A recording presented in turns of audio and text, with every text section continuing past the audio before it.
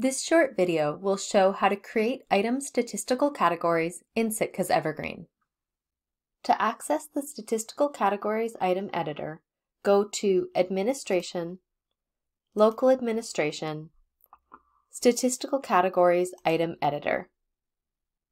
To create a new statistical category, click on New Statistical Category Item. Give your category a name. Keep in mind this name can be visible to patrons.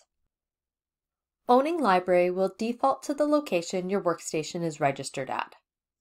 Multi-branch libraries should change this to their system if they wish to use it at multiple branches. Check the box for Required if you wish to require the statistical category for all item records. When this is checked, items cannot be saved if there's no value entered. Check the box for Opaque Visible if you wish the statistical category and value to display in the public catalog.